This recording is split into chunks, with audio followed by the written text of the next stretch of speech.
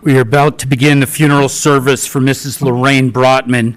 I would ask any of you who have a cellular phone to please turn it to the off position.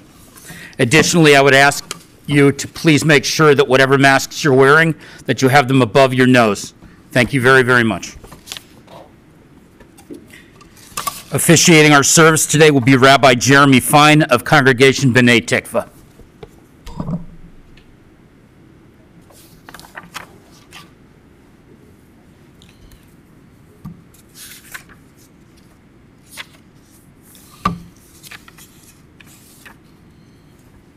The Jewish people respond to death with 3 words of blessing.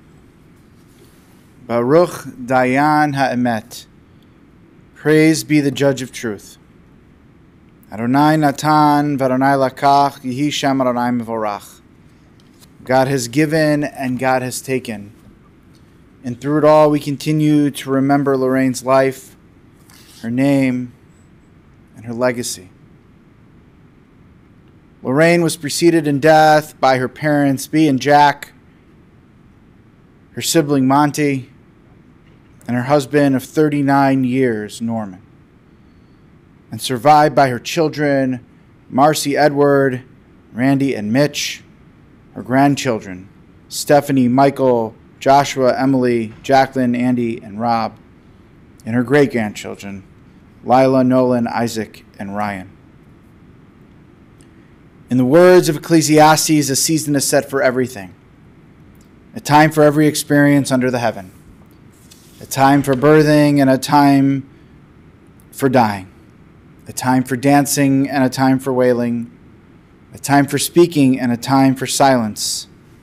A time for seeking and a time for losing. As is the Jewish tradition, we turn to Psalms for words of comfort and blessing. Psalm 23. Mizmor LeDavid, Adonai ro'i lo achsar, bitnodeshet yarbitzeni, ame menuchot yancheni. Nafshi yeshovev yancheni b'maglei tzedek leman shemo. Gam ki elech begeit salmavet lo irara ki ata imadi. Shiftecha mishantecha hema yachamuni. Ta'aroch lefanai shochan neged sorarai. Tishanta b'shemen roshi kosi rivaya. Achto v'chesed yurdafuni kol yemei chaya. V'shavti b'veit Adonai le'orech yamim. The Lord is my shepherd, I shall not want. He makes me lie down in green pastures. He leads beside me the still waters. He restores my soul.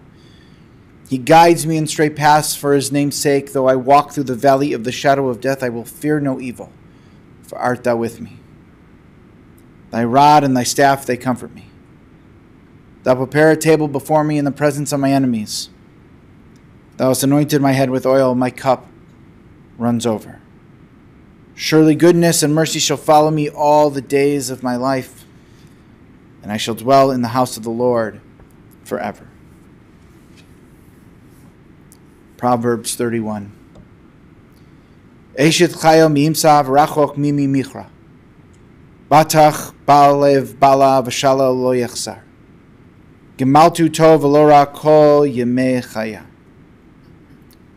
What a precious find is an Eshet Chayil, a woman of valor. Her worth is far beyond rubies. Charm is deceitful and beauty is vain, but a God-revering woman is much to be praised. Extol her for the fruit of her hand. Wherever people gather, her deeds speak her praise. To know Lorraine was to know how much she cared and cherished her grandchildren. I'm going to call them all right up now to say a few words about their beloved grandmother.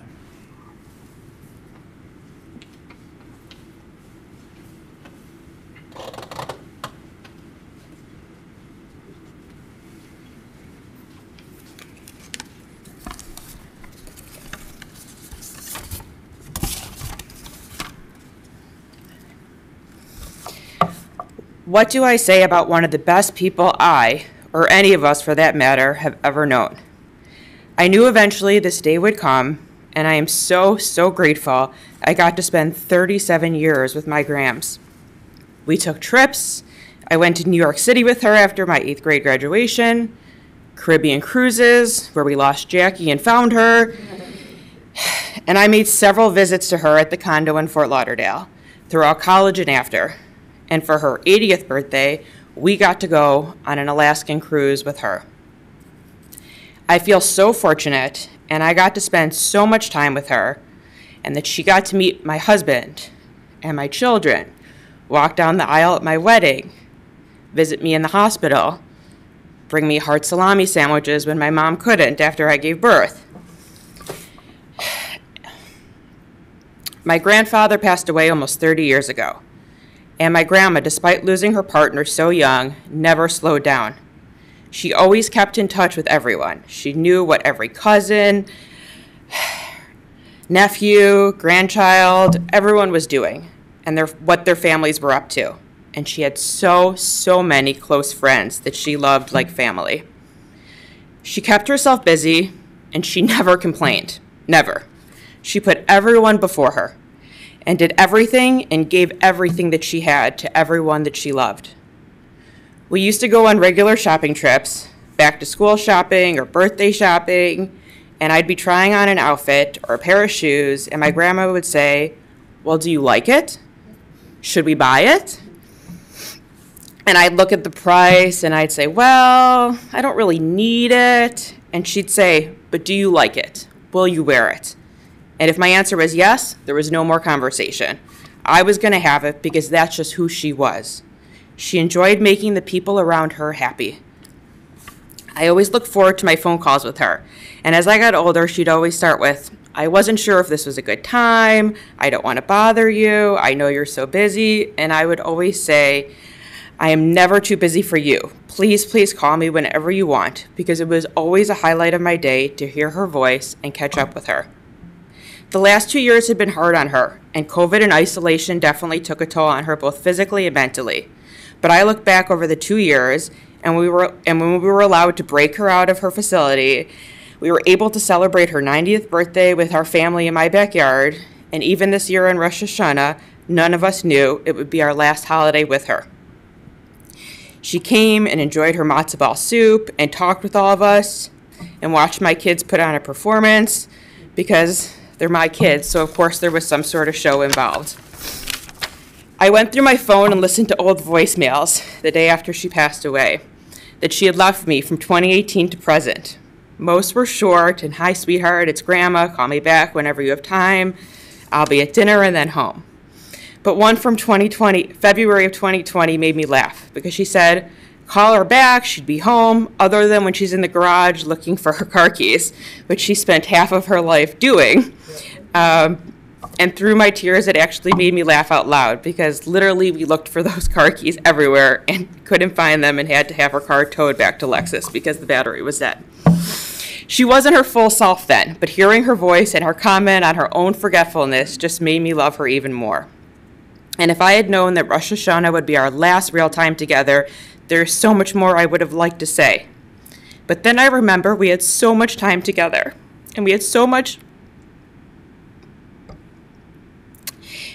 time together over the years, and I feel grateful for every second I had with her, for the years she had in good health and the ability to live her life to the fullest. I hope I can look back on my life one day and live a life as full of love and happiness as she did.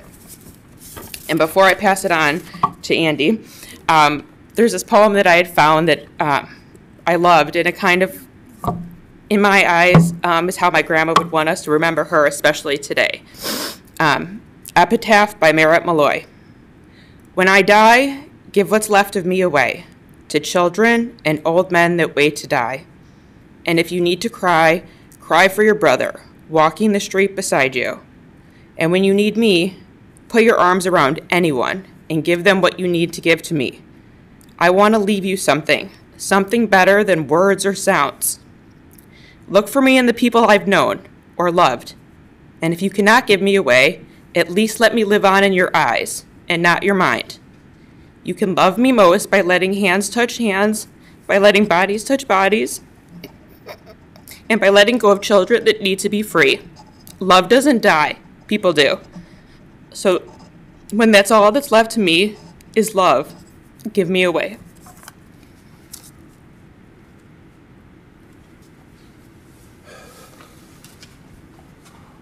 I really didn't want to go first, and then Steph made me cry, and that backfired.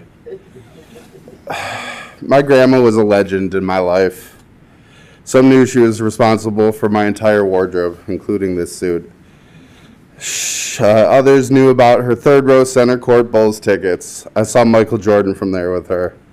In fact, I watched the Bulls win their 6th championship, The Shot, from Times Square with my grandma when she took me to New York for her 8th grade graduation. We just got on a plane time. She was a legend to me for many other reasons. It felt like she was the first person to recognize all the best parts of me. She made me feel seen. Every phone call between my grandma and I ended with "I love yous," and then she'd say, "Bye-bye, honey." Those words uplifted me until the next time I would call. Our calls the past few years have been harder. It was the same conversation over and over, and more recently, her hearing aids weren't working, or she didn't know how to turn her TV off to hear me me on the phone over the TV. The last time I talked to her, I told her about some exciting things happening with work and what I'd been up to with my girlfriend. She said, as she always did, how happy she was to hear that and how she loves to receive good news from me. She was always the person I called first when I had good news. At the end of our conversation, she said, "I love you so, so, so much, so much." I told her I loved her too, and she said, "Bye-bye, honey," for one last time.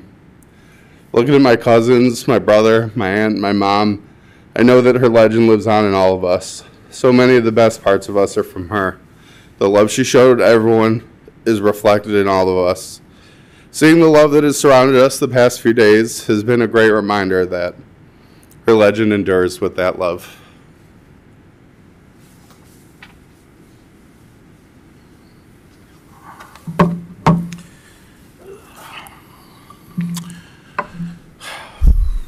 As many of you are aware, and Steph mentioned, my grandfather, Norman, passed away about 30 years ago. And I bring that up because of not just how it affected all of us, but how it affected my grandmother. I remember even when I was 10, 12, 15, 20, she would tell me, "Look, I'm never going to miss anything because I know Norman wouldn't want to be here." And it always showed me how much family meant and how much, while he wasn't here anymore, she was going to do double the work to make up for the fact that we only had one grandparent, at least on that side of the family. And she wanted to be both, a grandmother and a grandfather.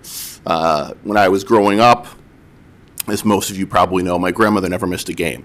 While most people had their parents at every football game or baseball game, my grandmother was there in the front row at every one of my sporting events.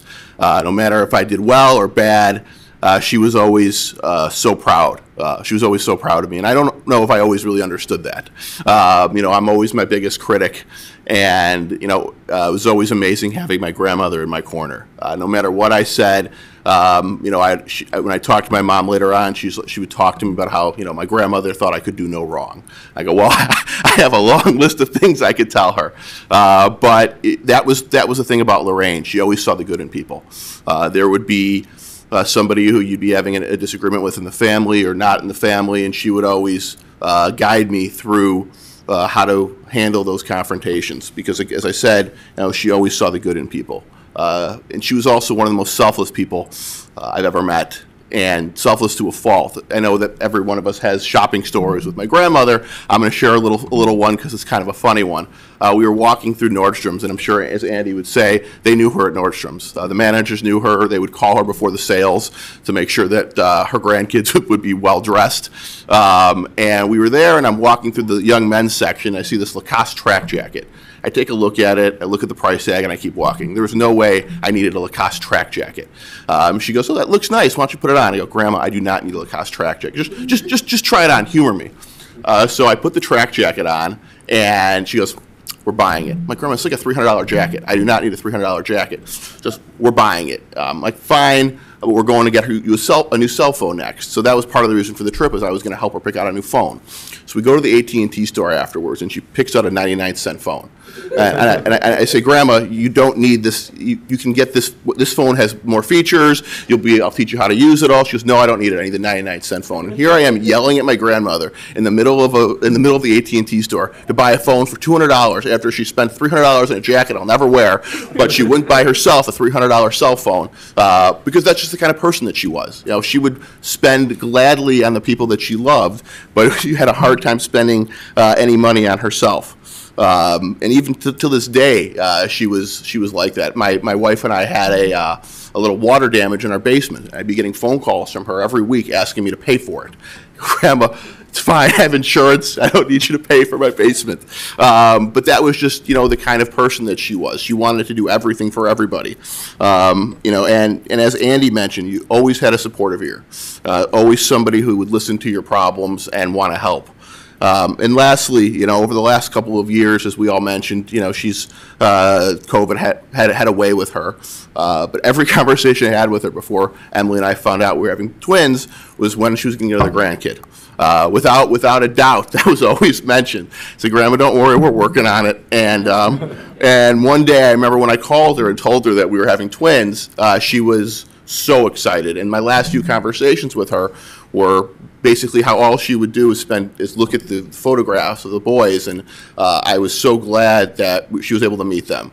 And for me to be able to have given her that last gift, some more grandkids to meet, and we, as Stephanie mentioned, Rosh Hashanah, we were all together. She got to see the boys and play with them. It was something that I'll never forget. Thanks.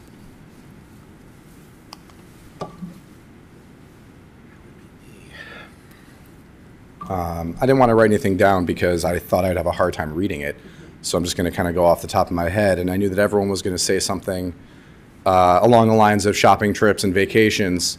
So I kind of wanted to just, everyone also mentioned that she saw the best in people. And I would include that for myself. When I didn't always know what I wanted to do, she didn't really care. She just wanted me to do whatever made me happy. That included, moving schools and not knowing where I wanted to go, and then moving to California and supporting me there no matter what I wanted to do or what I did that she didn't understand, which, no one understands what I do, and that's great. But she didn't care. She just wanted to hear about everything that I did, and she would ask me all the specifics, whether she had any idea what I was saying or not. She didn't care. It just sounded exciting because I was excited about it. And that meant a lot when I didn't even know that anybody really believed in what I was doing. I knew that she always did. And, the importance of everyone being together was something that she always valued. And that was, that went down to bringing all of us on vacation together all the time. That's the first time I got to spend any real time with, several of the people in the family that I didn't, Mike and everybody. She was just, didn't care what it was. She just wanted everyone to be together and having a good time.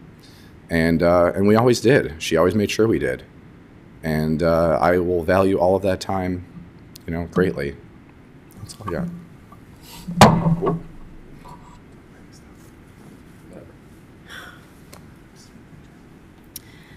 My grandma Lorraine was a remarkable woman. As my longest living grandparent, I'm so grateful I could spend the last 32 years of my life with her. She was truly the most loving, kind, and generous woman, which I know everybody here already knows. Being the youngest of my family and the cousins, I tend to sometimes feel forgotten about. This point was proven once again as I was looking through old photos of hers the other night. While there are many pictures of Steph, Josh, Andy, and Robbie growing up, the cameras seemed to disappear by the time I was born. It's fine, I'm clearly over it. But I was my grandmother's baby. She never let a moment go by without telling me how much she loved me and that I was her baby. She loved me fiercely, and not once did I ever feel that I had missed out on any of her time or attention.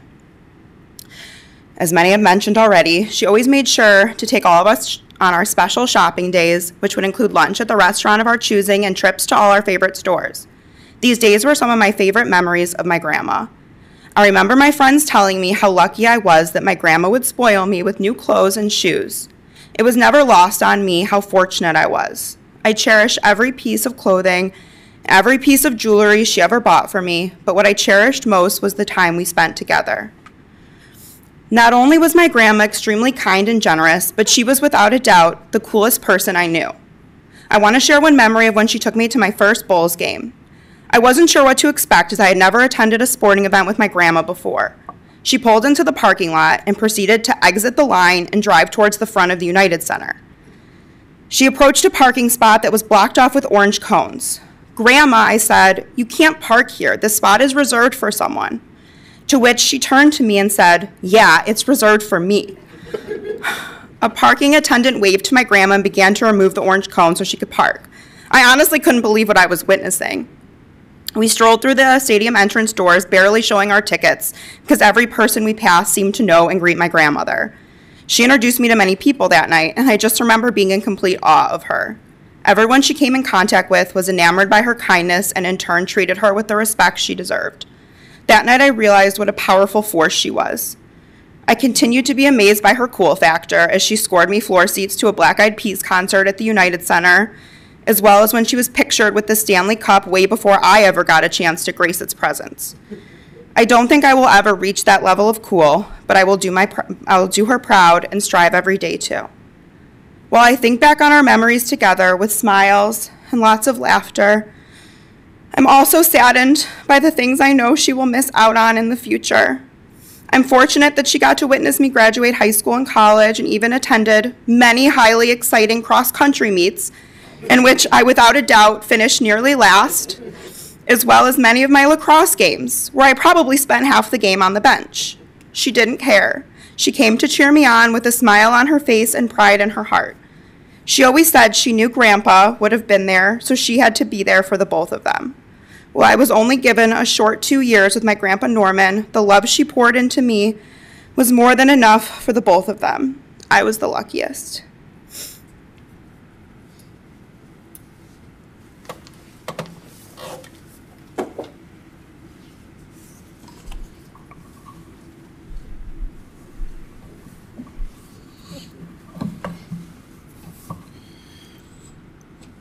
Thank you to Stephanie and Josh, Jacqueline, Andy, and Rob for sharing those beautiful words and memories.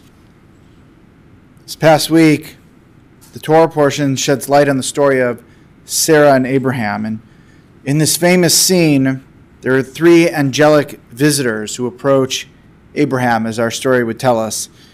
But as we read further, it is clear that these angels were not there to greet Abraham, regardless of how excited he was to greet them. They were there to greet Sarah, our matriarch. Their concern was for her. Their meal was cooked by her. Their message was for her. Today, we too are here, gathered for a matriarch. A woman who, like Sarah, allowed others to come before herself, always concerned about others' well-beings before her own, giving of herself for the betterment of the entire family. Lorraine Brotman grew up in Rogers Park, where she met and later married Norman, her high school sweetheart. Lorraine went to college in the city where she graduated, though she did attend Wisconsin for a little time. Norman was a year older and became an optometrist, and they were married at 22 years old. Lorraine's parents of blessed memory, Bea and Jack, had a very large family, and they lived in the same area with nearby buildings. And their home was often the meeting place, and people always came to their house because of her grandmother, Molly, that's Bea's mother, lived with them. Molly was the glue and talked to everyone, and Lorraine took that mantle in her own life, becoming the glue for her own family. In part because she inherited grandparents' place in Fort Lauderdale, Florida. While Lorraine and Norman went there, it became more and more of a home after he passed away, and Lorraine spent winters there. Florida was just the tip of the iceberg for the couple. They loved to travel. Cruises, Europe, China, and Israel. Lorraine was mostly at home with the family, but eventually she went into the real estate with her next-door neighbor, Blanche. Nancy also became like a daughter to her. Lorraine and Norman raised both Marcy and Randy in Lincolnwood, but Lorraine eventually moved to Northbrook around 30 years ago. And then Marcy bought her mother's home when Lorraine went into independent living. And that became a home that is part of this family's now history. Amongst the many passions in life, Lorraine loved to volunteer at the Lincolnwood Library and reading to kids, and she did that until she moved to Northbrook. She was also, as we heard, a big sports fan, often third row center at Bulls games, special parking spot, and they also owned their own Blackhawks tickets and had a memorable picture with the Stanley Cup, which the family clearly remembers. But above all else, for her, it was family. She was hands-on and nurturing, warm and generous. Marcy shared that they did lots of family things together growing up, vacations, including trips to Wisconsin, sporting events, museums. All these were family activities, and she would have it no other way. She always helped them with homework, fond memories for everyone. Marcy recalls that Mom also made her eat her peas, acting as the disciplinarian at times, while Dad was the softie. When I asked the family about her as a grandmother, the stories just came flowing as we heard today. And as we saw them all up here, we heard some of these words. Josh said she was the best, and that's the only way to describe her. She cared about all of her grandchildren. While they were in high school, she didn't miss an event or an activity. Josh's clothes were all purchased by his grandmother. And while she would spend much of the time as possible with each and every one of them. And she was also involved up until recently, and they spoke many, many times a week. And these were long and meaningful conversations. Andy said Lorraine was the first person he would call with good news. And of course, that memorable last shot of Michael Jordan in Times Square, which she made them run to the hotel so they could watch the post-game celebration. And Lorraine spoiled them so much that the Nordstrom sales manager actually had Andy's number because of what she would spend on them. Stephanie reminisced about while in college in Maryland, instead of going on trips with her friends, she would sometimes just go down to Florida and spend time with her grandmother. They had alone time there, and she cherished that. And Lorraine proudly took the family, the whole family, on an Alaskan cruise. Lorraine, that everyone knew, was the most generous, the most giving person. Everyone else came first. And she filled in for the whole family. And if there was a gap, she just jumped in and she'd fill it.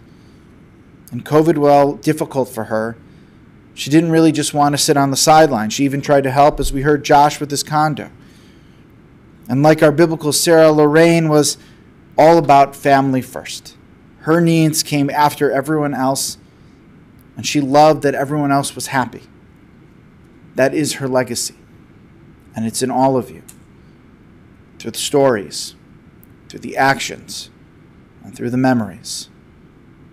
I'd like to leave the family with some words of blessings through Lorraine's life, to the great-grandchildren. Cherish the time you had with your great-grandmother. Remember her in the stories your parents will share and in the warmth they provide, because they were taught from the very best. To Stephanie, Michael, Joshua, Emily, Jacqueline, Andy, and Rob. Remember the generosity, that it permeated through all that she did, and that even the Nordstrom sales managers knew about your grandmother's generosity. And never let that value escape you all when it comes to your loved ones.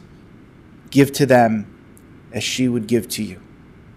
To Randy, remember how Mom never stopped living life to its fullest.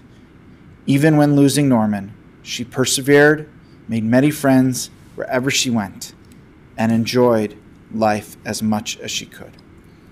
To Marcy, allow your mother's ability to keep traditions alive and family close never escape you. Like Mom, fill the gaps and allow for your family to continue to blossom. And to all of us, may we remember and see the world as Lorraine did, like a Michael Jordan's last shot, clear and focused on what is truly important in life. Be driven to take care of family and friendship, to be generous, provide love and compassion. May her memory forever be for a blessing, and let us all say, Amen. In a moment, we'll head over to West Lawn Cemetery. I'll conclude my words with El Malei Rachamim. If you're able to, please rise.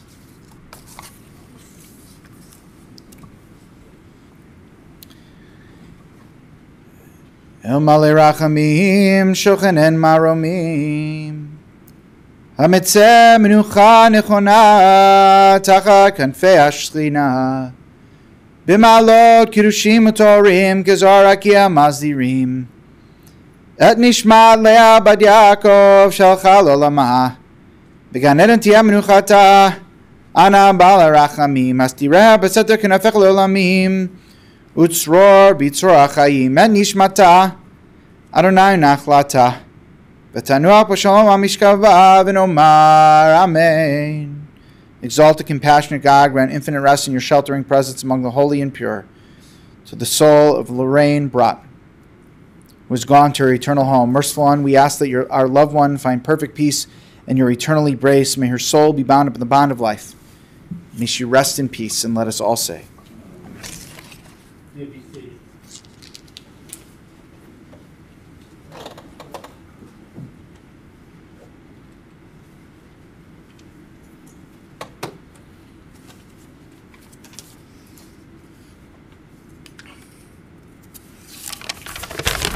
Friends, this concludes our service here in the chapel. The interment will take place immediately at the family plots at West Lawn Cemetery. Please note, the family has asked that memorial contributions be made to B'nai Tikva congregation. That information is on your folder.